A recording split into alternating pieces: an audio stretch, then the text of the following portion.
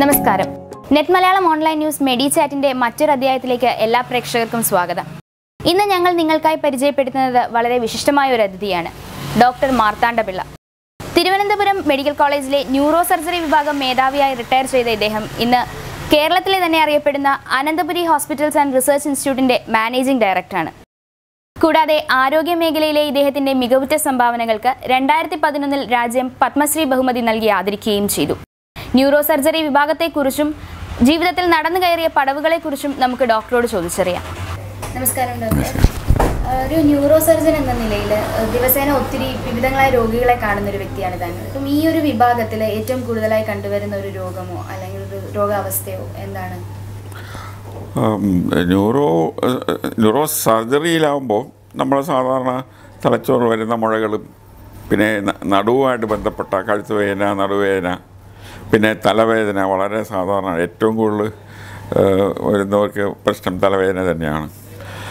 നടുവേദനയും കഴുത്തുവേദനയും ഒക്കെയാണ്. ഈ ട്യൂമർ എന്നൊക്കെ പറയുന്നത് വളരെ കുറവായിട്ടേ ഉള്ളൂ. കാരണം ജനങ്ങളുടെ ഇടയ്ക്ക് തലച്ചോറിൻ്റെ മുഴ എന്ന് പറയുന്നത് അത്ര സാധാരണ കാണുന്നില്ല. പിന്നെ കാണാവുന്നത് ഈ പക്ഷാഘാതമാണ്, സ്ട്രോക്ക് എന്ന് പറഞ്ഞിട്ട്. പക്ഷാഘാതം എന്ന് പറയുമ്പോൾ ഒരു ഭാഗം പൂർണ്ണമായിട്ടും തളർന്നു പോകുമ്പോഴാണ് നമ്മൾ പക്ഷാഘാതം എന്ന് പറയുന്നത്. പക്ഷേ അതിൻ്റെ തുടക്ക ലക്ഷണങ്ങളുമായിട്ടൊക്കെ വരുന്ന വളരെയേറെ ആളുകൾക്ക് ആ ഒരു പ്രശ്നമുണ്ട്, ചെറുതും വലുതുമായിട്ടൊക്കെ. നമ്മുടെ നാട്ടിലാകുമ്പോൾ ഈ പക്ഷാഘാതമൊക്കെ ഉണ്ടാകുന്നത് വളരെ നേരത്തെ തന്നെ, ഒരു 25 വയസ്സ് തൊട്ടുള്ള ആളുകളിൽ നമ്മൾ കണ്ടുവരുന്നുണ്ട്. വെളിനാടുകളിലൊക്കെ ആകുമ്പോൾ 45-55 വയസ്സ് കഴിയുമ്പോഴൊക്കെ ഉണ്ടാകുന്ന രോഗങ്ങൾ. അപ്പോൾ ഇതുപോലുള്ള കാര്യം, പിന്നെ ഓർമ്മക്കുറവ്, തലച്ചുറ്റ്, ഇങ്ങനെയൊക്കെ വിവിധ തലച്ചോറായിട്ടുള്ള വിവിധ രോഗങ്ങളായിട്ട് വരുന്നവരാണ്. ഈ തലച്ചോറ് ശരീരത്തിലെ ഏറ്റവും പ്രധാനപ്പെട്ട ഒരു അവയവം തന്നെയാണല്ലോ. കാരണം തലച്ചോറ് തന്നെയാണ് ശരീരത്തിനെ മുഴുവനെ നിയന്ത്രിക്കുന്നത്.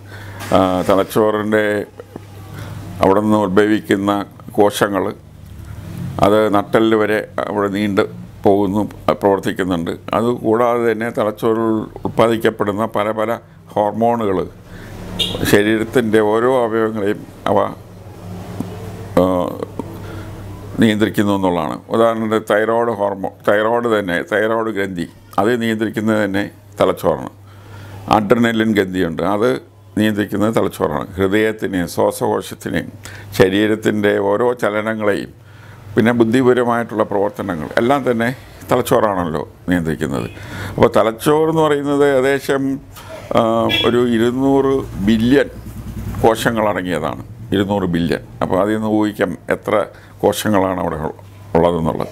പക്ഷേ ഇത്ര കോശങ്ങളുള്ളത് മാത്രമല്ല, ഈ കോശങ്ങൾ തമ്മിലുള്ള ബന്ധം, ഒരു കോശം ഒരു 5000 ഭാഗത്ത് മറ്റുള്ള കോശങ്ങളായിട്ട് ബന്ധിക്കപ്പെട്ടിരിക്കുകയാണ്.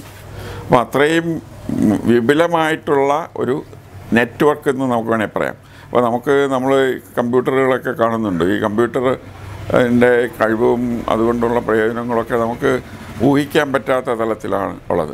പക്ഷേ ഈ കമ്പ്യൂട്ടറുകൾ പോലും തലച്ചോറിൻ്റെ പ്രവർത്തനത്തിനെ പൂർണ്ണമായിട്ടും ഏറ്റെടുത്ത് പ്രവർത്തിക്കാനുള്ള ഒരു കമ്പ്യൂട്ടർ ഇതുവരെ നമുക്കുണ്ടാക്കാൻ സാധിച്ചിട്ടില്ല എന്നുള്ളതാണ്. അപ്പോൾ അത്രയും വലിയൊരു അവയവമാണ് തലച്ചോറ്. അതുകൊണ്ട് തന്നെ ശരീരത്തിൽ ഉള്ള ഹൃദയം പമ്പ് ചെയ്യുന്ന രക്തത്തിൻ്റെ 20% തലച്ചോറിലാണ് എത്തുന്നത്. പ്രാണവായു തന്നെ 20% തലച്ചോറിലാണ് എത്തുന്നത്. പക്ഷേ അതിൻ്റെ സൈസ് വെച്ച് നോക്കുകയാണെങ്കിൽ ഒരു 2% ഉള്ളൂ. പക്ഷേ 20% രക്തം എത്തുന്നതും പ്രാണവായു എത്തുന്നതും തലച്ചോറിലാണ്. അപ്പോൾ അതിൽ നിന്ന് നമുക്ക് മനസ്സിലാക്കാം എത്രയേറെ ആ തലച്ചോറ് പ്രവർത്തിക്കുന്നു എന്നുള്ളതാണ്.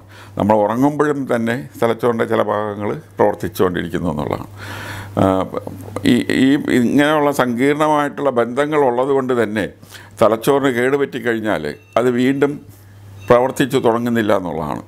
പിന്നെ ചിലപ്പോൾ നമ്മളൊരു പക്ഷാഘാതം വന്നു, അതല്ലെങ്കിൽ ഓർമ്മശക്തി കുറഞ്ഞു, ഇങ്ങനെ പല രോഗങ്ങൾ വന്നു കഴിഞ്ഞ് പിന്നെയും തലച്ചോറ് കുറേയൊക്കെ പ്രവർത്തിക്കുന്നത് അത് നശിച്ചു പോയ കോശങ്ങൾ നശിച്ചത് തന്നെയാണ്.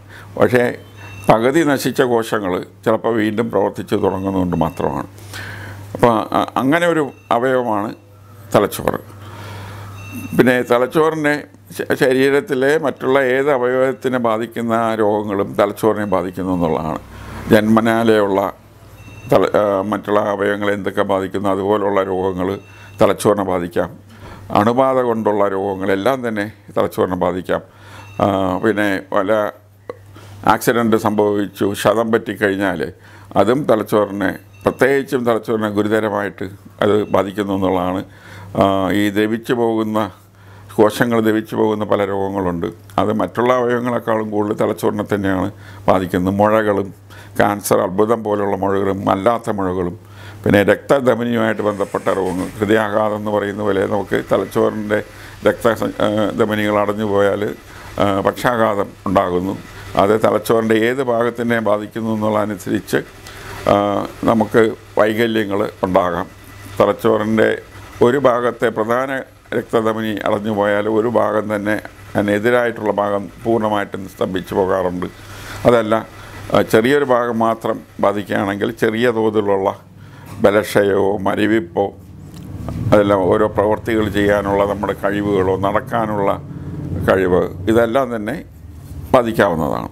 അങ്ങനെ ശരീരത്തിനെ ബാധിക്കുന്ന മറ്റുള്ള അവയവങ്ങളെ ബാധിക്കുന്ന ഏത് രോഗവും തലച്ചോറിനെയും ബാധിക്കുന്നു എന്നുള്ളതാണ്. പക്ഷേ തലച്ചോറ് ബാധിച്ചു കഴിഞ്ഞാൽ മറ്റുള്ള അവയവങ്ങൾ റിക്കവർ ചെയ്യുന്ന പോലെ അത്ര വേഗത്തിൽ തലച്ചോറ് ബാധിച്ച രോഗങ്ങളിൽ നിന്നും തലച്ചോറ് വീണ്ടും ആ പ്രവർത്തനം വീണ്ടും കിട്ടാനുള്ള ബുദ്ധിമുട്ടുകൾ വളരെയേറെ ഉണ്ടെന്നുള്ളതാണ്. നമ്മൾ സാധാരണ കണ്ടുവരുന്ന രോഗങ്ങളെന്ന് പറയുമ്പോൾ തലവേദന തന്നെയാണ്. തലവേദന ജീവിതത്തിൽ അനുഭവിക്കാത്തവരാരും തന്നെ കാണൂലല്ലോ. പക്ഷേ തലച്ചോറിൻ്റെ ഒരു പ്രത്യേകത, ഈ തലച്ചോറിനകത്തുള്ള കോശങ്ങൾ അത് നമ്മൾ തൊട്ടാലോ അതിൽ തന്നെ ശസ്ത്രക്രിയ ചെയ്താലോ വേദന അനുഭവപ്പെടുന്നില്ല എന്നുള്ള. ശരീരത്തിൻ്റെ മറ്റേത് ഭാഗത്തും നമ്മൾ എന്ത് ചെയ്താലും അത് വേദന ഉണ്ടാക്കുന്നു എന്നുള്ളതാണ്. അപ്പോൾ തലച്ചോറ് വേദന മനസ്സിലാക്കാനുള്ള ഒരു അവയവം അല്ലാതെ തലച്ചോറിൽ പ്രവർത്തിക്കുകയോ ഓപ്പറേഷൻ ചെയ്യുകയോ തൊടുകയോ എന്ത് ചെയ്താലും മരുന്ന് കുത്തിവെക്കുകയോ എന്ത് ചെയ്താലും അത് നമ്മൾ വേദന അനുഭവിക്കുന്നില്ല എന്നുള്ളതാണ്. പക്ഷേ പൊതുവേ നമ്മൾ തലവേദന എന്ന് പറയുമ്പോൾ തലച്ചോറിൻ്റെ രോഗം എന്ന് കരുതുന്നത്. അപ്പോൾ തലച്ചോറിനെ ആവരണം ചെയ്യുന്ന പാടകളിൽ തൊടുകയോ അവിടെ എന്ത് സംഭവിച്ചാൽ അത് വികസിക്കുകയോ എന്ത് ചെയ്ത് കഴിഞ്ഞാൽ വേദനയായിട്ട് നമുക്ക് അനുഭവപ്പെടാൻ സാധ്യതയുണ്ട്. തലവേദന എന്ന് പറയുന്നത് നമുക്കറിയാമല്ലോ, പല പല കാരണങ്ങൾ കൊണ്ട് തന്നെ ടെൻഷൻ കൊണ്ട് ഉണ്ടാകാം, മാനസിക സംഘർഷങ്ങൾ കൊണ്ടുണ്ടാകാം. കൊടിഞ്ഞി തലവേദന എന്നൊക്കെ പറയുന്നത് തലച്ചോറിൻ്റെ ഒരു ഭാഗത്തെ തലവേദന. പിന്നെ ശരീരത്തിനെ ബാധിക്കുന്ന പല മറ്റുള്ള രോഗങ്ങളും തലവേദന ഉണ്ടാക്കാൻ സാധ്യതയുണ്ട്. ഉദാഹരണത്തിന് ഈ സൈനസിലുണ്ടാകുന്ന പഴുപ്പോ മറ്റുള്ള പ്രശ്നങ്ങളോ തലവേദനയ്ക്കൊരു കാരണമാണ്. പനി, രക്തസമ്മർദ്ദം തന്നെ തലവേദന ഉണ്ടാകാം. രക്താർബുദങ്ങൾ തന്നെ ചിലപ്പോൾ തലവേദനയ്ക്ക് കാരണം ആകാറുണ്ട്. അലർജി കൊണ്ട് തന്നെ തലവേദന ഉണ്ടാകാം. മാനസിക സംഘർഷം ഒക്കെ കൊണ്ട് തന്നെ ഉണ്ടാകാം. തലച്ചോറിൻ്റെ മുഴകളും തന്നെ തലവേദനയ്ക്കൊരു കാരണമാണ്. പക്ഷേ തലവേദന ഈ തലവേദന മൊത്തം എടുക്കുകയാണെങ്കിൽ തലച്ചോറിൻ്റെ മുഴ കൊണ്ടുള്ള തലവേദന വളരെ വളരെ അപൂർവമായിട്ട് തന്നെയാണ് ഈ കൂട്ടത്തിൽ കാണാറുള്ളത്. പക്ഷേ ആ തലവേദനയ്ക്ക് ചില പ്രത്യേകതകളുണ്ട്. കാരണം ആ തലവേദന നമ്മൾ രാവിലെ എണീക്കുമ്പോഴായിരിക്കും തലവേദന ഉണ്ടാകും. നേരെ മറിച്ച് മാനസിക സംഘർഷം കൊണ്ടൊക്കെയുള്ള തലവേദന അത് ദിവസം കഴിയും തോറും വേദന കൂടിക്കൊണ്ട് വരുന്നു എന്നുള്ളതാണ്. ഈ കൊടിഞ്ഞി തലവേദന തന്നെ അത് വിശന്നിരുന്ന ഉണ്ടാകാം, വെയിൽ ഉണ്ടാകാം, ഇതുപോലെ പല യാത്ര ചെയ്താലുണ്ടാകാം, ഇങ്ങനെ പല കാരണങ്ങളുണ്ടാകാം. പക്ഷേ ഈ തലച്ചോറിലെ മുഴ കൊണ്ടുള്ള തലവേദന മിക്കവാറുമൊക്കെ രാവിലെ എണീക്കുമ്പോൾ കടുത്ത തലവേദന ഉണ്ടാകുന്നു. എണീറ്റ് പെട്ടെന്ന് അങ്ങ് ശ്രദ്ധിച്ച് കഴിയുമ്പോൾ തലവേദന കുറയുന്നുണ്ട്. അത് നമ്മൾ ശ്രദ്ധിക്കാതെ പോവുകയാണെങ്കിൽ അത് വർദ്ധിച്ച് പിന്നെ ഒരു ഭാഗം തളർന്നു പോകുന്നു, കാഴ്ചയെ ബാധിക്കുന്നു, അപസ്മാര രോഗം ഉണ്ടാകുന്നു. ഇങ്ങനെയൊക്കെയുള്ള പുതിയ രോഗലക്ഷണങ്ങൾ ക്രമേണ ഉണ്ടാകും. നേരെ മറിച്ച് മറ്റുള്ള എല്ലാ തലവേദനയിലും നമ്മൾ കണക്കിലെടുക്കുകയാണെങ്കിൽ അതുമായിട്ട് ബന്ധപ്പെട്ട മറ്റുള്ള രോഗലക്ഷണങ്ങൾ വളരെ കുറവ്. കൊടിഞ്ഞി തലവേദന ജീവിതകാലം മുഴുവനും കൊടിഞ്ഞി തലവേദന വന്നാലും അത് വെറും തലവേദനയായിട്ട് തന്നെ അതങ്ങ് നിൽക്കുന്നു എന്നുള്ളതാണ്. അപ്പോൾ അതാണ് ഈ തലച്ചോറിലുണ്ടാകുന്ന പ്രശ്നങ്ങൾ കൊണ്ടുള്ള തലവേദനയും മറ്റുള്ള തലവേദനയും തമ്മിലുള്ള വ്യത്യാസം. പിന്നെ നമ്മൾ സാധാരണ കാണുന്നത് ഈ തലച്ചോറിൻ്റെ രക്തസഞ്ചാരം കുറഞ്ഞിട്ടുള്ള പക്ഷാഘാതം തന്നെയാണ്. കാരണം തലച്ചോറിൻ്റെ ധമനികൾ അടഞ്ഞു കഴിയുമ്പോൾ ഈ ധമനികളുമായിട്ട് ബന്ധപ്പെട്ട രോഗങ്ങൾ ശരീരത്തിൻ്റെ എല്ലാ അവയവങ്ങളെയും ബാധിക്കാം. ഹൃദയത്തിനെ ബാധിക്കാം, വൃക്കയെ ബാധിക്കാം, കയ്യുകാലിലെ രക്തധമനി അടഞ്ഞിട്ട് അതുകൊണ്ടുള്ള പ്രശ്നങ്ങളാണ്. പക്ഷേ അതിൻ്റെ കാരണങ്ങളൊക്കെ ഒന്ന് തന്നെയാണ്. കൂടിയ രക്തസമ്മർദ്ദം, ശരീരത്തിൽ അമിതമായിട്ടുള്ള കൊഴുപ്പ്, അമിതമായിട്ടുള്ള വണ്ണം, പ്രമേഹ രോഗം, ആഹാര രീതിയിലുണ്ടാകുന്ന മാറ്റങ്ങൾ, ലഹരി അമിതമായിട്ട് ഉപയോഗിക്കുന്നവരിൽ, പുകവലിക്കുന്നവരിൽ, അപ്പോൾ ഇതെല്ലാം തന്നെ രക്തധമനിക്ക് കേടുവരാവുന്ന കാരണങ്ങളാണ്. അത് തലച്ചോറിലായാലും തലച്ചോറിൻ്റെ രോഗങ്ങളായാലും ഹൃദ്രോഗമായാലും വൃക്കയുടെ രോഗമായാലും ഒക്കെ കാരണങ്ങൾ ഏകദേശമൊക്കെ ഒന്ന് തന്നെയാണ്. അതിനുള്ള പരിഹാരങ്ങളും ഏകദേശമൊക്കെ ഒന്ന് തന്നെയാണ്. പിന്നെ പ്രത്യേകിച്ചുള്ള ചികിത്സകൾ മാത്രമാണ് വ്യത്യാസമായിട്ട് വരുന്നത്. കാരണം ഹൃദയത്തിൻ്റെ രക്തധമനി അടച്ചു കഴിഞ്ഞാൽ ഹൃദയാഘാതം ഉണ്ടാകുന്നു. അതിന് നമുക്കറിയാമല്ലോ, ഇപ്പോൾ സ്റ്റെൻറ്റിങ് എന്നുള്ള ശസ്ത്രക്രിയയല്ല, പ്രൊസീജിയറുകൾ, പിന്നെ ചിലപ്പോൾ ഹൃദയത്തിൽ തന്നെ ശസ്ത്രക്രിയകൾ ചെയ്യാം. അതുകൂടാതെ ഹൃദയം മാറ്റിവെച്ചുള്ള ശസ്ത്രക്രിയ തന്നെ ഇപ്പോൾ നമ്മുടെ നാട്ടിൽ വളർന്നു കഴിഞ്ഞു എന്നുള്ളതാണ്. പക്ഷേ തലച്ചോറിനെ സംബന്ധിച്ചോളം അവിടെയും മരുന്നുകളൊക്കെ നൽകാം. ഈ പക്ഷാഘാതം ഉണ്ടായിക്കഴിഞ്ഞാൽ വീണ്ടും ഉണ്ടാകാതിരിക്കാൻ ഈ പറയുന്ന രക്തസമ്മർദ്ദം, പ്രമേഹ രോഗം, അമിതവണ്ണം, കൊഴുപ്പ് കൂടുതലുണ്ടാകുന്നത്, ഈ ദുർശീലങ്ങൾ, ഇതൊക്കെ നിയന്ത്രിച്ചു കഴിഞ്ഞാൽ ഒരു പരിധിവരെ വീണ്ടും ഇതുണ്ടാകാനുള്ള സാധ്യതകൾ കുറയുന്നു എന്നുള്ളത്. അതിൻ്റെ കൂടെ അതിന് തക്കതായിട്ടുള്ള മരുന്നുകളും കഴിക്കേണ്ടത് ആവശ്യമാണ്. ഈ പക്ഷാഘാതത്തിന് തന്നെ ശസ്ത്രക്രിയ ചില സാഹചര്യങ്ങൾ ചെയ്യേണ്ടി വരും. കാരണം അത് ഒരു പ്രധാന രക്തധമനി അടഞ്ഞു പോയി തലച്ചോറിന് അമിതമായിട്ട് വീക്കം വരികയാണെങ്കിൽ തലയോട് മാറ്റിവെച്ചുള്ള ശസ്ത്രക്രിയ ഈ വീക്കം അത് പരിഹരിക്കാൻ വേണ്ടി ചിലപ്പോൾ ചെയ്യേണ്ട സാഹചര്യങ്ങൾ വരാറുണ്ട്. ഈ സ്റ്റെൻറ്റിങ് എന്നുള്ള ഇത് തന്നെ ഹൃദയത്തിലെ രക്തക്കുഴൽ വികസിപ്പിക്കാൻ ചെയ്യുന്ന പോലെ തന്നെ തലച്ചോറ് പോകുന്ന പ്രധാന രക്തധമനികളെ തുറക്കാനും വേണ്ടിയിട്ടുള്ള സ്റ്റെൻറ്റിങ് ശസ്ത്രക്രിയ ചെയ്യാം. ഈ ബൈപ്പാസ് സർജറി ഹൃദയത്തിനാണ് ഏറ്റവും കൂടുതൽ ചെയ്യുന്നതെങ്കിൽ പോലും തലച്ചോറിലും അത് തലച്ചോറിലെ രക്തധമനി അടഞ്ഞു കഴിഞ്ഞാൽ പോലും അവിടെയും ബൈപ്പാസ് സർജറി പോലുള്ളത് ചെയ്യാറുണ്ട്. പക്ഷേ ഹൃദയത്തിൽ ചെയ്യുന്ന ബൈപ്പാസ് സർജറി പോലെ തലച്ചോറിൽ ചെയ്യുന്ന ബൈപ്പാസ് സർജറി അത്രയും കാര്യക്ഷമമോ സക്സസ്ഫുള്ളോ ആകാറില്ല എന്നുള്ളതേ ഉള്ളൂ. അത് രക്തക്കുഴൽ അടയുന്ന മാത്രമല്ല, അമിതമായിട്ട് രക്തസമ്മർദ്ദം കൂടിക്കഴിഞ്ഞാൽ രക്തക്കുഴൽ പൊട്ടുകയും രക്തസ്രാവം ഉണ്ടാകാനും സാധ്യതയുണ്ട്. അവിടെയും മരുന്നിനുപരിയായിട്ട് ചിലപ്പോൾ ശസ്ത്രക്രിയ ചെയ്യേണ്ട സാഹചര്യങ്ങളും ഉണ്ടാകാറുണ്ട്. പിന്നെ തലച്ചോറിൻ്റെ മുഴകൾ തന്നെ പല വിധത്തിലുണ്ട്. ഒരു പ്രായം കഴിയുമ്പോൾ കൂടുതലും കാണുന്നത് ഇത് അർബുദ രോഗം, ക്യാൻസറുമായിട്ട് ബന്ധപ്പെട്ടതാണ്. പ്രത്യേകിച്ചും ശരീരത്തിൻ്റെ മറ്റുള്ള ഭാഗങ്ങളിലുള്ള ക്യാൻസർ തലച്ചോറിലേക്ക് വ്യാപിക്കുകയും അതുകൊണ്ടുണ്ടാകുന്ന പ്രശ്നങ്ങളും അവിടെയും ഒരു പരിധിവരെ ശസ്ത്രക്രിയ തന്നെയാണ് അതിന് ആവശ്യമായിട്ട് വരുന്നത്. അതുകൂടാതെ റേഡിയേഷൻ ചികിത്സയും കീമോതെറാപ്പി മുതലായ മറ്റുള്ള ചികിത്സാ രീതികളും അതിന് നമ്മൾ നൽകാറുണ്ട്. വളരെ അപൂർവമായിട്ടുള്ള മുഴകൾ, ക്യാൻസർ അല്ലാത്തത് തലച്ചോറിനെ ബാധിക്കാം. അത് ശസ്ത്രക്രിയ കൊണ്ട് തന്നെ പൂർണ്ണമായിട്ടും നമുക്ക് മാറ്റിയെടുക്കാം. ക്യാൻസർ അല്ലാത്ത മുഴകളാണെങ്കിൽ പോലും പലപ്പോഴും നമ്മൾ പൂർണ്ണമായി മാറ്റിയെന്ന് വിചാരിക്കും. പക്ഷേ എന്നാൽ പോലും വീണ്ടും ചെറിയൊരു ശതമാനം മുഴകൾ വീണ്ടും വളരാനുള്ള സാധ്യതകൾ നമ്മൾ സാധാരണ കണ്ടുവരാറുണ്ട്. കേരളത്തിലെ തന്നെ വളരെ പ്രധാനപ്പെട്ട ഒരു ആശുപത്രിയായി മാറിയിരിക്കുകയാണ് ഇന്ന് Ananthapuri hospitals and research institute. റിട്ടയർമെൻറ്റിന് ശേഷം ഈ ഒരു ഹോസ്പിറ്റൽ എന്നൊരാശയത്തിലേക്ക് എങ്ങനെയാണ് എത്തിച്ചേർന്നത്? ഞാനൊക്കെ മെഡിക്കൽ കോളേജ് സർവീസിൽ ന്യൂറോസർജറി വിഭാഗത്തുണ്ടായിരുന്ന കാലഘട്ടങ്ങളിൽ പലപ്പോഴും പണത്തിൻ്റെ പരിമിതികൾ കൊണ്ട് തന്നെ പല ഡിപ്പാർട്ട്മെൻറ്റേയും വളർച്ച ഒരുവിധം സ്തംഭിച്ചിരിക്കുന്ന ഒരു കാലഘട്ടമായിരുന്നു. ഞാനുണ്ടായിരുന്നപ്പോൾ തന്നെയാണ് ആദ്യമായിട്ട് എന്നെ തീവ്ര പരിചരണത്തിന് വേണ്ടിയിട്ടുള്ള ഒരു യൂണിറ്റ് ഉണ്ടാക്കിയെടുത്തത്. ആദ്യം 12 ബെഡുള്ള യൂണിറ്റ് തുടങ്ങുകയും പിന്നെ 24 ബെഡുള്ള യൂണിറ്റായിട്ട് അത് മാറ്റാനും സാധിച്ചു എന്നുള്ളതാണ്.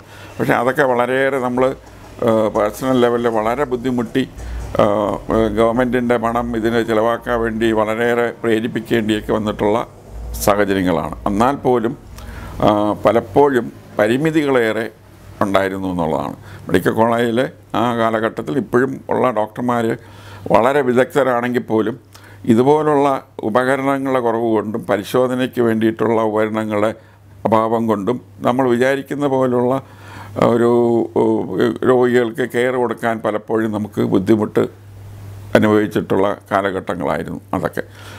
അപ്പോൾ അത് കഴിഞ്ഞാണ് മെഡിക്കൽ കോളേജിൽ നിന്ന് വിരമിക്കുന്നുണ്ട്. അപ്പോൾ അവിടെയുള്ള ബുദ്ധിമുട്ടുകൾ പൂർണ്ണമായിട്ടും മനസ്സിലാക്കിയ ഒരു വ്യക്തി എന്നുള്ള നിലയ്ക്ക് സ്വകാര്യ മേഖലയിൽ ഒരു ആശുപത്രി തുടങ്ങിയപ്പോൾ ഇതുപോലുള്ള കാര്യങ്ങളിൽ കൂടുതൽ ഊന്നൽ നൽകി ഒരു അന്തർദേശീയ സ്റ്റാൻഡേർഡ് തന്നെ നിലനിർത്താവുന്ന വിധത്തിലുള്ള ഉപകരണങ്ങളും അതിന് തക്കതായിട്ടുള്ള ഡോക്ടർമാരും മറ്റുള്ള പാരാമെഡിക്കൽ സ്റ്റാഫുകളും ഒക്കെ കൂടി ഉള്ള ഒരു മൾട്ടി സ്പെഷ്യാലിറ്റി സൂപ്പർ സ്പെഷ്യാലിറ്റി ഒരു ആശുപത്രി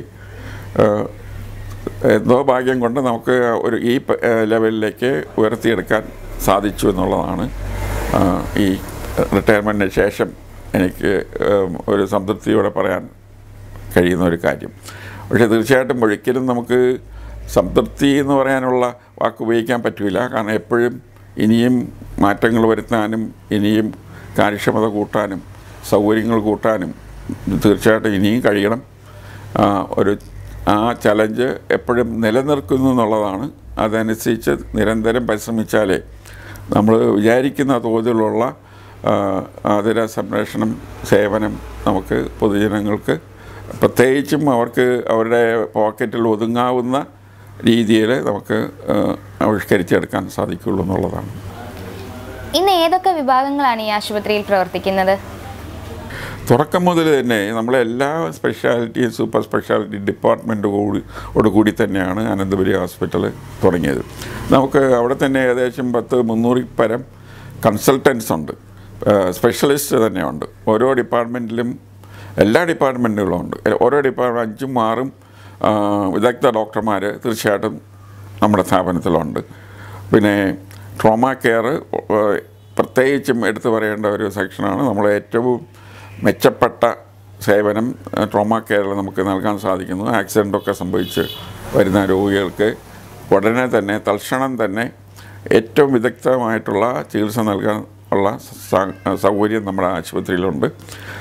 നമ്മുടെ മൊത്തം ബെഡിൻ്റെ ഏകദേശം 50% കൂടുതൽ തീവ്ര പരിചരണം നൽകാവുന്ന വിധത്തിലുള്ള കിടക്കകൾ തന്നെയാണ്. അതുകൊണ്ട് എത്ര രോഗികളാണെങ്കിലും നമുക്ക് അവിടെ ചികിത്സിക്കാനുള്ള എല്ലാ സൗകര്യങ്ങളും നമ്മുടെ ഹോസ്പിറ്റലിലുണ്ട്. പിന്നെ ഇത് കഴിഞ്ഞാൽ തന്നെ പിന്നെയുള്ള ഫിസിയോതെറാപ്പി വിഭാഗവും വളരെ ശക്തമായിട്ടുള്ള ഒരു ഡിപ്പാർട്ട്മെൻറ്റാണ്. പലപ്പോഴും നമ്മൾ കാണുന്നത് ചികിത്സ കഴിഞ്ഞ് പിന്നെ രോഗികളെ വിട്ട് കഴിഞ്ഞാൽ ജീവൻ രക്ഷിച്ചെടുത്തു, അത് ശരിയാണ്. പക്ഷേ പിന്നെ വൈകല്യങ്ങൾ പിന്നെയും നിലനിൽക്കുന്നു എന്നുള്ളതാണ്. അതും നമ്മൾ പൂർണ്ണമായിട്ടും അതും മാറ്റിയെടുത്താലേ ആ ഒരു വ്യക്തിയെ വീണ്ടും അവരുടെ ജീവിതധാരയിലേക്ക് തിരിച്ചു കൊണ്ടുവരാൻ സാധിക്കുകയുള്ളൂ. അതിന് വളരെയേറെ പ്രാധാന്യം മനസ്സിലാക്കിക്കൊണ്ട് തന്നെയാണ് ഈ ഫിസിയോതെറാപ്പി വിഭാഗം വളരെ ശക്തമായിട്ട് വളരെ കാര്യക്ഷമതയോടുകൂടി നമ്മൾ അവിടെ ചെയ്യുന്നു എന്നുള്ളതാണ്. സ്പീച്ച് തെറാപ്പിയും മറ്റുള്ള വിധത്തിലുള്ള പല കാര്യങ്ങളും അവിടെ ചെയ്തു വരുന്നു എന്നുള്ളതാണ്. വൃക്ക മാറ്റി വയ്ക്കുന്ന ശസ്ത്രക്രിയകളും മറ്റുമൊക്കെ നമ്മൾ സാധാരണഗതിയിൽ ചെയ്തു വരുന്നു. കരൾ മാറ്റി വെച്ചിട്ടുള്ള ശസ്ത്രക്രിയയ്ക്ക് തുടക്കം കുറിച്ചിട്ടുണ്ട്. കാർഡിയോളജി ഡിപ്പാർട്ട്മെൻറ്റ് വളരെ കാര്യക്ഷമമായിട്ടും വളരെ ശക്തമായിട്ട് പ്രവർത്തിക്കുന്ന ഒരു ഡിപ്പാർട്ട്മെൻറ്റാണ് ഡോക്ടർ CG ബാഗലേൻ്റെ നേതൃത്വത്തിൽ. ഇത് ഞാൻ മെഡിക്കൽ കോളേജിൽ നിന്നും വിരമിച്ച് വന്ന അതേ കാലഘട്ടത്തിൽ മെഡിക്കൽ കോളേജിൽ അതിൻ്റെ സേവനം വളരെ സാമൂഹിക പ്രതിബദ്ധതയോടുകൂടി ചെയ്ത പല സീനിയർ ഡോക്ടർമാരും എൻ്റെ കൂടെ ഈ അനന്തപുരി ഹോസ്പിറ്റലിലേക്ക് വരികയും അവരിതാണ് ഈ ആശുപത്രിയിൽ തന്നെ ഏറ്റവും വലിയ ഒരു ബലമെന്ന് ഞാൻ കരുതുന്നുണ്ട്. കാർഡിയോളജി വിഭാഗമായാലും അനസ്തീസിയ വിഭാഗമായാലും ENT വിഭാഗമായാലും പ്രത്യേകിച്ചും നെഫ്രോളജി വിഭാഗം ഏതെടുത്താലും വളരെ സീനിയറായിട്ടുള്ളത് കാര്യക്ഷമതയുള്ളതും സാമൂഹ്യ പ്രതിബദ്ധത പ്രത്യേകിച്ചും ഉള്ള ഡോക്ടർമാരുടെ ഒരു കൂട്ടായ്മയാണ് അനന്തപുരി ഹോസ്പിറ്റൽ. ഒരു ഡോക്ടറായി തീരണമെന്നുള്ളൊരാഗ്രഹം കുട്ടിക്കാലം മുതലേ മനസ്സിൽ തോന്നി തുടങ്ങിയായിരുന്നോ അതോ കാലത്തിൽ അങ്ങനെ ആയി തീരുകയായിരുന്നു? ഇതങ്ങനെ പ്രത്യേകിച്ച് ഞാനൊരു സാധാരണ കുടുംബത്തിൽ ജനിച്ച് വന്ന ഒരു വ്യക്തിയാണ്. അപ്പോൾ വലിയ മോഹങ്ങളൊന്നുമില്ല. പിന്നെ അമ്മയും അച്ഛനും പഠിക്കുന്നത് നമ്മുടെ ഏറ്റവും വലിയ സമ്പത്തെന്ന് പറയുന്നത് നമ്മുടെ അറിവാണ്, ജ്ഞാനമാണ്, വിദ്യാഭ്യാസമാണ്. അപ്പോൾ ആ വഴി കൂടെ തന്നെ മുന്നോട്ട് പോയി. പിന്നെ മെഡിക്കൽ കോളേജിലും എഞ്ചിനീയറിംഗ് കോളേജിലും എനിക്ക് സ്റ്റേറ്റ് ലെവലിൽ തന്നെ അഡ്മിഷൻ കിട്ടി. മെഡിസിൻ ഞാൻ അതിൽ നിന്ന് മെഡിസിൻ അത് എടുക്കാമെന്ന് തീരുമാനിച്ചു എന്നുള്ളതേ ഉള്ളൂ. അല്ല പ്രത്യേകിച്ച് ഒരു ഡോക്ടറാകണം. കാരണം അച്ഛനും അമ്മയും ഒന്നും ഡോക്ടർമാരല്ല. അച്ഛനാണെങ്കിൽ ഒരു ഗവൺമെൻറ് ഉദ്യോഗസ്ഥനായിരുന്നു. സാഹചര്യങ്ങളുകൊണ്ടും അച്ഛനമ്മമാരെ പ്രോത്സാഹനം കൊണ്ടും അതിലേക്ക് അങ്ങ് വന്നു എന്നുള്ളതേ ഉള്ളൂ. Ananthapuri hospital and research ഇൻസ്റ്റിറ്റ്യൂട്ടിൻ്റെ managing director, രാജ്യത്തിൻ്റെ ഉന്നത ആദരവായ പത്മശ്രീ, ഇങ്ങനെ നേട്ടങ്ങളുടെ പട്ടികയിൽ എഴുതി ചേർക്കാൻ ധാരാളം പടവുകൾ കയറിയിട്ടുണ്ട്. ഈ ഒരു പടവുകളിലേക്ക് നയിച്ച ഊർജം എന്നെന്ന് വിശ്വസിക്കുന്നത് എന്താണ്? നമ്മുടെ പ്രധാനമായിട്ടും നമ്മൾ ഏത് തൊഴിൽ എടുത്താലും അതിൽ 100% നമ്മൾ പ്രതിബദ്ധത കാണിക്കുക എന്നുള്ളതാണ്. നമ്മുടെ പൂർണ്ണമായിട്ട് നമ്മുടെ ജീവിതം തന്നെ അതിലേക്ക് മാറ്റിവെച്ചതുപോലെ അതിനു വേണ്ടി, ആ പ്രസ്ഥാനത്തിന് വേണ്ടി നമ്മൾ കാര്യക്ഷമതയോടുകൂടി പ്രവർത്തിച്ചു കഴിഞ്ഞാൽ പിന്നെ ബാക്കി വരുന്നതൊക്കെ അതിൻ്റെ ഭാഗമായിട്ട് വരുന്ന കാര്യങ്ങളാണ്. അപ്പോൾ ഇങ്ങനെയൊക്കെ അംഗീകാരം കിട്ടുന്നത് ഒരു പ്രോത്സാഹനമായിട്ട് കരുതുകയും ഈ അംഗീകാരം കിട്ടിയതനുസരിച്ച് നമ്മുടെ പ്രവർത്തന നിലവാരം ഉയർത്തണം എന്നുള്ള ഒരു കടപ്പാടോടുകൂടിയും വീണ്ടും പ്രവർത്തിച്ചുകൊണ്ടിരിക്കുക എന്നുള്ളത് മാത്രം തന്നെയാണ് ചെയ്തുകൊണ്ടിരിക്കുന്നത്. തിരക്കുകൾ ഏറി വരുന്നൊരു വ്യക്തിയാണ് താങ്കൾ. അപ്പോൾ കാണാനെത്തുന്ന രോഗികളെയും ആശുപത്രിയുടെ കാര്യങ്ങളും കുടുംബത്തിന് വേണ്ടി മാറ്റിവെക്കാൻ സമയം എങ്ങനെയാണ് കണ്ടെത്തുന്നത്? ഒരു ടൈം മാനേജ്മെൻറ്റ് എങ്ങനെയാണ് കീപ്പ് ചെയ്യുന്നത്? ഈ ടൈം മാനേജ്മെൻറ്റ് എന്ന് പറയുന്നത് അത് നമ്മൾ വളരെ ചെറിയ പ്രായം തൊട്ടേ ശീലിക്കേണ്ട ഒരു കാര്യമാണ്. പൊതുവേ പറയുന്നത് ഏറ്റവും കൂടുതൽ തിരക്കുള്ള വ്യക്തികൾക്ക് സമയം കൂടുതലാണെന്നാണ്. കാരണം അവർ സമയം വിനിയോഗിക്കേണ്ട വിധത്തിൽ അവർ വിനിയോഗിക്കുന്നു എന്നുള്ളതാണ്. അപ്പോൾ നമ്മൾ ഇന്ന് രാവിലെ എണീറ്റ ഉടനെ തന്നെ നമ്മൾ ഇന്ന് നമ്മുടെ സമയം എങ്ങനെയൊക്കെ ഫലപ്രദമായിട്ട് ഉപയോഗിക്കാൻ പോകുന്നു എന്നുള്ളതിനെ പറ്റി മനസ്സിൽ ഒരു കണക്ക് കൂട്ടൽ വേണം. ഈ ആഴ്ച നമ്മൾ എങ്ങനെ ചെയ്യാൻ പോകുന്നു, അല്ലെ ഈ വർഷം മുഴുവൻ തന്നെ ഈ വർഷം നമുക്ക് എന്തൊക്കെയാണ് നേടേണ്ടിയിരിക്കുന്നത്, എന്തൊക്കെയാണ് ഉദ്ദേശം, ടാർഗറ്റ് ഉറപ്പിക്കുക, ആ ടാർഗറ്റിലേക്ക് നമ്മൾ പ്രവർത്തിക്കുക. ഓരോ ദിവസവും നമ്മുടെ സമയം എങ്ങനെ ഉപയോഗിക്കാൻ പോകണം, വളരെ കാര്യക്ഷമതയോടുകൂടി ഉപകാരപ്രദമായിട്ട് ഫലപ്രദമായിട്ട് നമ്മൾ എങ്ങനെ ഉപയോഗിക്കാം എന്നുള്ളൊരു ചെറിയൊരു പ്ലാനിങ്. ആദ്യമൊക്കെ പ്ലാനിങ് എന്ന് പറയുമ്പോൾ നമ്മൾ പ്രത്യേകിച്ചും കലണ്ടറിൽ എഴുതി വെച്ചും പേപ്പറിൽ കുറിച്ച് വെച്ചുമൊക്കെയുള്ള പ്ലാനിങ് ആയിരിക്കും. പിന്നെ നമ്മൾ ഇരിക്കുമ്പോൾ തന്നെ നമ്മുടെ ദിനചര്യയുടെ കൂടെ തന്നെ ഈ പ്ലാനിങ് നമ്മുടെ സബ് കോൺഷ്യസ് മൈൻഡിൽ വരുന്നുണ്ട്. നമ്മളതനുസരിച്ച് ഒരു ദിവസത്തെ സമയം ചിലവഴിക്കുന്നുണ്ട്. ആ ദിവസം തീരുമ്പോൾ തിരിഞ്ഞു നോക്കുമ്പോൾ നമ്മൾ ഇന്നത്തെ ദിവസം നല്ല വിധത്തിലാണോ ഉപയോഗിച്ചത്, ഉപയോഗിച്ചില്ലെങ്കിൽ എന്തുകൊണ്ട് പറ്റിയില്ല, അത് തിരുത്തുക എന്നുള്ള കണക്കിൽ ഒരു ടൈം പ്ലാനിങ് ഉണ്ടെങ്കിൽ നമുക്ക് ഇതൊരു സ്ട്രെയിനായിട്ടോ എന്തെങ്കിലും വിട്ടുപോയി എന്നുള്ളൊരു തോന്നൽ തീർച്ചയായിട്ടും ഉണ്ടാകില്ല. പിന്നെ നമ്മൾ എന്ത് പ്രവൃത്തി ചെയ്യുമ്പോഴും അത് നമ്മൾ എൻജോയ് ചെയ്ത് ചെയ്യുക എന്നുള്ളത്, അതൊരു വലിയൊരു ബുദ്ധിമുട്ടായിട്ട് ഇത് ചെയ്യണമല്ലോ എന്ന് ഒരു മെനക്കേടായിട്ടോ ബുദ്ധിമുട്ടായിട്ടോ തോന്നാതെ ചെയ്യുന്ന ഏത് പ്രവൃത്തിയും, നല്ല പ്രവൃത്തികളൊക്കെ തന്നെ നമ്മൾ എൻജോയ് ചെയ്ത് കഴിയുമ്പോൾ പിന്നെ അതൊരു സ്ട്രെയിനായിട്ട് നമുക്ക് തോന്നുന്നില്ല. അതങ്ങനെ നമ്മുടെ പോക്കിലങ്ങ് പോയിക്കൊണ്ടിരിക്കും. പരിമിതികൾക്കുള്ളിൽ നിന്നുകൊണ്ട് തന്നെ തിരുവനന്തപുരം മെഡിക്കൽ കോളേജിൽ ധാരാളം മാറ്റങ്ങൾ കൊണ്ടുവരാൻ ശ്രമിച്ചൊരു വ്യക്തിയാണ് താങ്കൾ. അപ്പോൾ അന്നത്തെ ആ സാഹചര്യത്തിൽ എങ്ങനെയാണ് ഇതെല്ലാം നേടിയെടുക്കാൻ താങ്കൾക്ക് കഴിഞ്ഞത്? എനിക്ക് എൻ്റെ ഒരു പേഴ്സണലായിട്ടുള്ള ഒരു എക്സ്പീരിയൻസ് ഞാൻ പറയുകയാണെങ്കിൽ, പലപ്പോഴും നമ്മൾ കാണാറുണ്ട് എല്ലാവരും ഗവൺമെൻറ്റിനെ കുറ്റം പറയും, അല്ലെങ്കിൽ സ്ഥാപനത്തിൻ്റെ മേധാവിയെ കുറ്റം പറയും, അല്ലെങ്കിൽ മറ്റുള്ളവരെ കുറ്റം പറയും. അതുകൊണ്ടാണ് ഒന്നും നടക്കാത്തത്. എനിക്ക് മനസ്സുണ്ട്, പക്ഷേ ഒന്നും നടക്കുന്നില്ല എന്നുള്ളൊരു ഒഴിവാണ് പലരും പറയുന്നത്. പക്ഷേ ഞാനിതിനെ കണ്ടത് വേറൊരു വിധത്തിലാണ്. നമ്മൾ ഭയങ്കര ഹൈലി മോട്ടിവേറ്റഡ് ആണ്. നമുക്കൊരു കാര്യം ചെയ്യണം, നമ്മൾ ചെയ്യണമെന്ന് വിചാരിക്കുന്ന കാര്യം ശരിയായ ഒരു കാര്യമാണ്. നമുക്ക് വേറെ സ്വാർത്ഥ താല്പര്യങ്ങളൊന്നും ഇല്ല ആ കാര്യങ്ങൾ ചെയ്യുന്നതിൽ എന്ന് നമുക്ക് മറ്റുള്ളവരെ ബോധ്യപ്പെടുത്താൻ സാധിച്ചാൽ എന്ത് വേണമെങ്കിലും നമുക്ക് ചെയ്യാൻ പറ്റും എന്നുള്ളതാണ് ഞാൻ കണ്ടത്. പിന്നെ നമ്മൾ തന്നെ രോഗികളായിട്ട് വരുന്ന വ്യക്തികളുണ്ട്, ഉന്നത തലത്തിലിരിക്കുന്നവരുണ്ട്. പലർക്കും ഇതുപോലുള്ള കാര്യങ്ങൾ നടത്തിത്തരാനുള്ള ആഗ്രഹങ്ങളുള്ളവർ കാണും. നമ്മൾ നൽകിയ ചികിത്സയിൽ അതിനൊരു തിരിച്ച് നൽകുന്ന വിധത്തിൽ ഡോക്ടർ ഈ ഒരു കാര്യമായിട്ട് വന്നിരിക്കുക, നമ്മൾ പൊതുജന താല്പര്യത്തിനുള്ള കാര്യമാണ്, അത് സഹായിച്ചു കൊടുക്കണം എന്നുള്ള ഒരു മനോഭാവം അവരുണ്ടാക്കിയെടുക്കാൻ നമുക്ക് സാധിച്ചാൽ നമുക്ക് എന്ത് വേണേലും ചെയ്യാൻ പറ്റും. സർക്കാർ ആ ചട്ടക്കൂട്ടിനകത്ത് നിന്ന് തന്നെ നമുക്ക് ചെയ്യാൻ പറ്റും.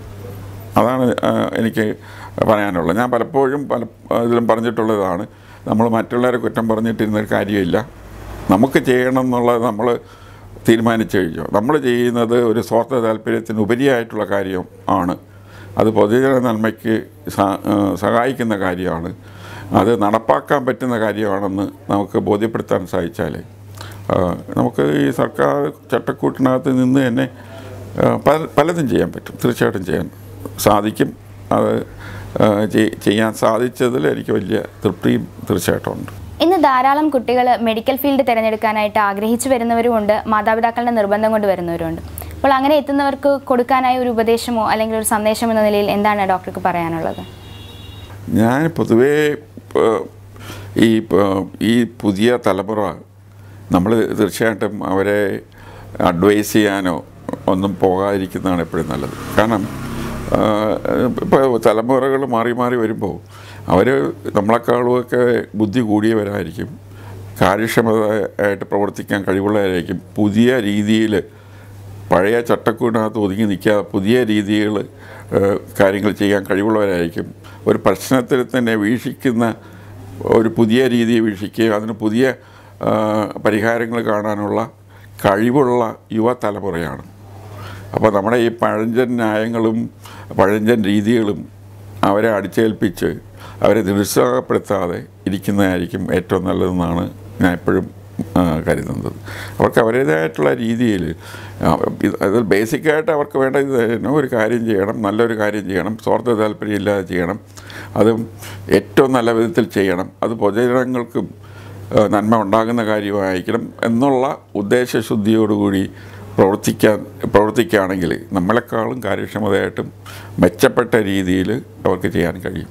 അതുകൊണ്ട് യുവജനങ്ങളെ അധികം മെനക്കെടുത്തി അവർ പഴയ ചട്ടക്കൂടിലേക്ക് കൊണ്ടുവരാതെ അവർ പുതിയതായിട്ട് കണ്ടുപിടിക്കുന്ന മാർഗങ്ങളിലേക്ക് അവരെ പോകാൻ അനുവദിക്കുക എന്നുള്ളതായിരിക്കും നമുക്ക് ചെയ്യാവുന്ന ഏറ്റവും നല്ല കാര്യം.